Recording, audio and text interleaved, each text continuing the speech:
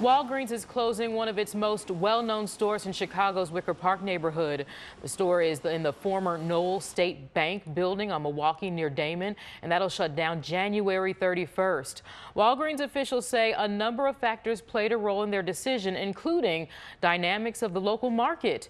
Prescription files will automatically transfer to another Walgreens about a half-mile south on Milwaukee. It's such an iconic location, a beautiful building. Hope something good ends up inside. Absolutely. Greg? Yeah, it's right on that like The six corners? Yeah, like the mega intersection there. Yep. That's the one you never want to get stuck at. Right. The one you never want to cross, or you're absolutely right. Hey, if you like that video, be sure to subscribe to our ABC7 Chicago YouTube channel.